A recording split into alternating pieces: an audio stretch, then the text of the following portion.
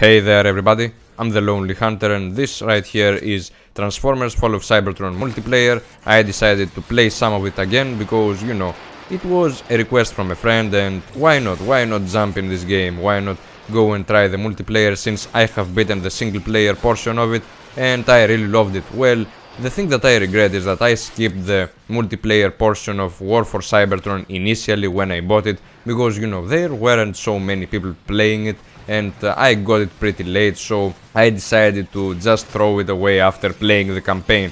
But this run right here, I didn't want to neglect it. I didn't want to pass on the multiplayer. I wanted to enjoy the most of it, and I have to say that it is a really pleasant surprise to see that the multiplayer portion of this game is really balanced. And there aren't many mistakes that somebody can notice in this particular multiplayer portion because the modes are fun. There is also a mode kinda like Kill Confirmed which is named Headhunter, and there are other casual modes like Team Deathmatch, like Capture the Flag and all that good stuff.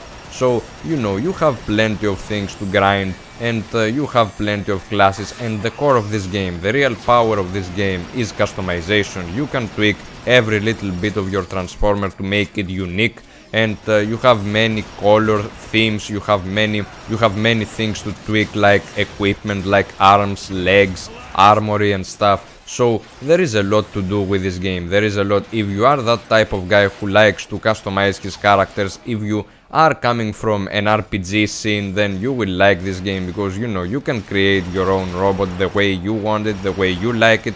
But it will still have to follow some kind of faction, it will still have to follow some kind of category. So this is a thing about this game, the balance that exists in this game is really great because whichever path you choose, you are equal to other robots because you have your strengths and your weaknesses. You can be a really valuable member to your team just because you're doing your job as a category, and many people tend to like the scientist just because it can help others heal and just because he is kind of agile and he has a balanced gun. But other classes should be used as well because they are doing more damage or they have other abilities that are important as well. So I have to say that this balance that exists between the classes is really great for that game. It is beneficial, and many people didn't go into that game too much just because it was a licensed game.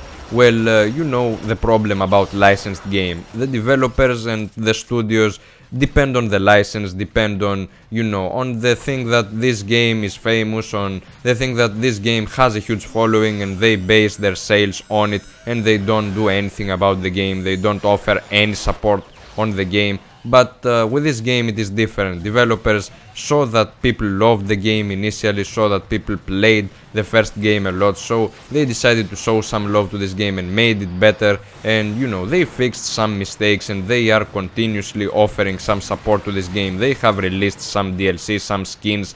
Well, for me, I wouldn't buy those skins just because I am not that type of guy who wants something cosmetic that is extra. I don't pay for a cosmetic advantage to my game, even though, I have a custom transformer right here. I have tweaked some things, but that's it. It is enough for me. I am doing enough with the customization. I don't want to have an Insecticon or a Dinobot. I just want to have the casual transformer, but just tweak the colors a bit. So for me it is enough customization.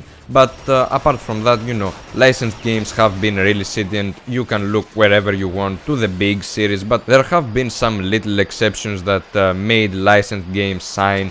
For example, the Batman games have been really great. Arkham Asylum has been a masterpiece, and then Arkham City followed it, and there is basically kinda like a similar story right here.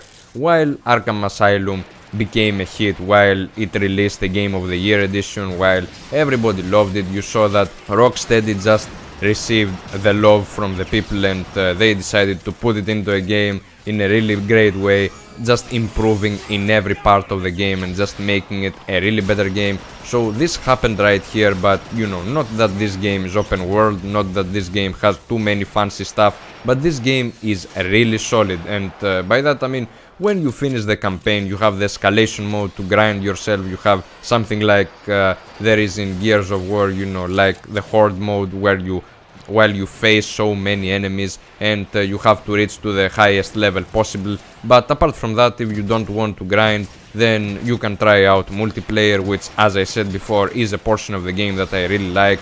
And while you get into the multiplayer, then you realize that it's not only about killing, it's not about, you know, getting most kills in a game, it's not only that to give your team victory, it's about, you know, getting the assists as well, it's about healing your friends, it's about supporting your team. And this shows, because, you know, if you are an ultra aggressive player, you will not get as rewarded as being a team player. So this adds to the game as well, because there are not many people kill whoring. There is a collective approach to multiplayer, and this is a really good thing I like. Also, the power-ups have a really good placement, and I have to say that, you know, ammo and health power-ups are balanced around the maps, and I love the way you get to regenerate your health, you get to earn some ammo just by replenishing it while you pick up that power-up.